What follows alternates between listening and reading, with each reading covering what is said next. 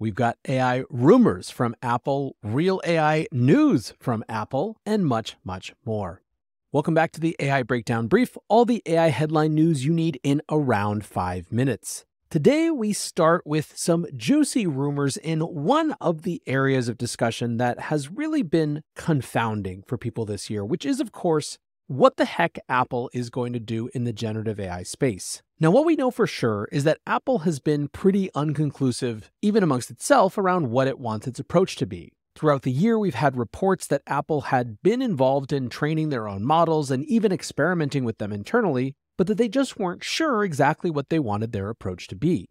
Now, part of this is probably due to the fact that Apple has very different feelings about privacy as relates to other companies. They also like to run software directly on their devices rather than having to rely on the cloud. Of course, the state of the art in LLMs right now doesn't really allow for that type of approach, at least not with some very different thinking. And yet, even with all of this, it has seemed like there has been more energy recently going into figuring out what Apple's approach is going to be. Specifically, in September, we got a report from The Information that Apple was now spending millions of dollars a day on training AI models. That sort of financial outlay suggests that they are moving closer towards doing something in the space. And yesterday, Mac Rumors shared an analysis from Jeff Pu, who's an analyst who covers Apple's supply chain for a Hong Kong investment firm, that generative AI on the iPhone and iPad is coming potentially in late 2024. Specifically, it sounds like there could be generative AI features as soon as iOS18, which is of course the next operating system for Apple devices. From the piece, in a research note this week, Pu said his supply chain checks suggest that Apple is likely to build a few hundred AI servers in 2023 and significantly more next year. He believes Apple will offer a combination of cloud-based AI and so-called edge AI, which involves more on-device data processing. Now, back in August, another supply chain analyst, Ming-Chi Kuo, said that given how behind Apple's generative AI efforts were, it seemed like that late 2022 timeframe might not be realistic, and that Apple might not really be in the market with something until 2025 or beyond.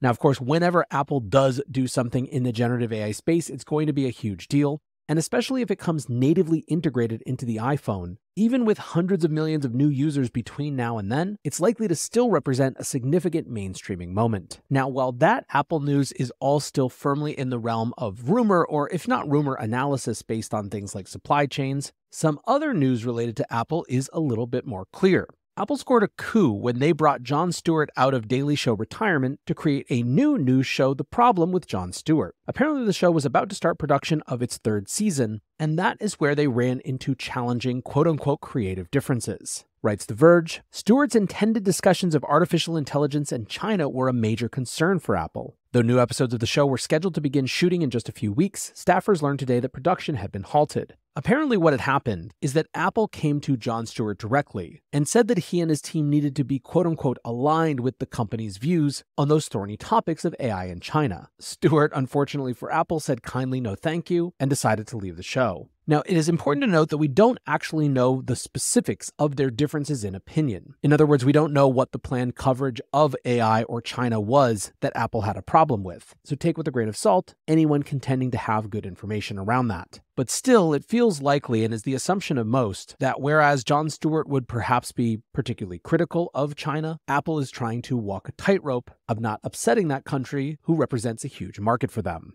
Hopefully we get more information about what opinions were of disagreement.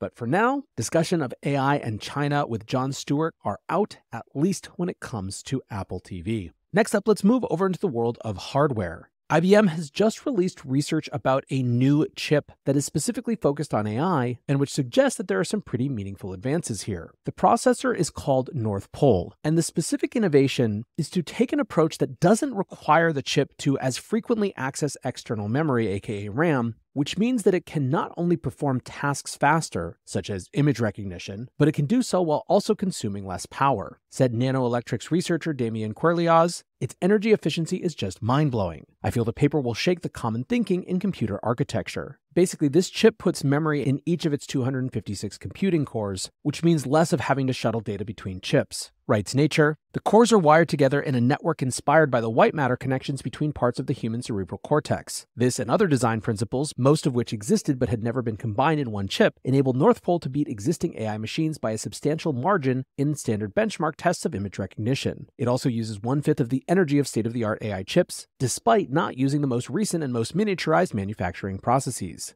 Now, importantly, this is just a research stage, and North Pole doesn't currently have the ability to work for large language models. As Nature writes, the chip can only run pre-programmed neural networks that need to be trained in advance on a separate machine. So what's the utility here? Well, one piece of it is that its architecture could be used in speed-critical applications such as self-driving cars, where the ability to pre-program those functions is there. And of course, there's the possibility of continuing to evolve these new approaches to chip design. I think overall, it's a reminder that alongside the rise in demand for AI software applications, it's highly likely that we're going to see a significant amount of hardware innovation as well. Last up today, another fun one from the world of science. AI has for the first time ever detected a supernova all on its own. So discovering supernovas is a really difficult and labor-intensive process. Astronomers and scientists basically have to hand go through huge amounts of information and manually identify potential candidates that could be supernovas. Well, now a team from Northwestern, who are in fact my alma mater, have created something called the Bright Transient Survey Bot, which does all the painful intermediary work all on its own. Gizmodo writes, researchers fed the BTS bot machine learning algorithm 1.4 million images from 16,000 astronomical sources. Those images included past evidence of supernovae, glaring galaxies, and temporarily flaring stars. Equipped with that training set, the AI model was able to identify a new supernova candidate and automatically request its spectrum reading from a robotic telescope at the Palomar Observatory in California. The system eventually identified the supernova candidate as a stellar explosion in which a white dwarf star fully exploded, and it automatically shared its finding with the astronomical community. In other words, the AI system identified and shared the new discovery all on its own. Great news to the humans involved. Now, this team at Northwestern says that in the last few years, researchers have spent 2,200 hours doing the work that now might be able to be done by BTS bot and other technology like it, which obviously frees them up for much more advanced research and digging deeper into other astronomical mysteries. Many folks, including notably Sam Altman,